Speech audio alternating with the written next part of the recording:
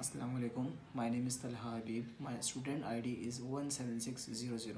Today I am telling you about how Surah Ujrat teaches us how our community will become pleasant. So, first teaching of Surah Ujrat is Fa'aslihu. Fa'aslihu. It calls if two parties of believers happen to fight, make peace between them. The second one is Wa'aksitu. It teaches us rather we shall be just in our decisions. The third one is La Tajassasu. Fellow Muslims, don't spy on each other. Now I am telling you about three ahadith of Rasul Akram Sallallahu Alaihi Wasallam. The first one is Innat Dainan Nasiha. It teaches us verily the religion is sincerity.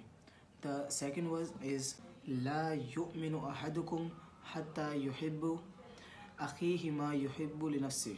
Ma yuhibbu li nafsi. It teaches us no one of you has faith until he loves for his brother what he loves for himself. The third one is kun fi dunya ka annaka gharib aw abiru sabil. It says glory. It says be in the world as though you are a traveler or a stranger along the path.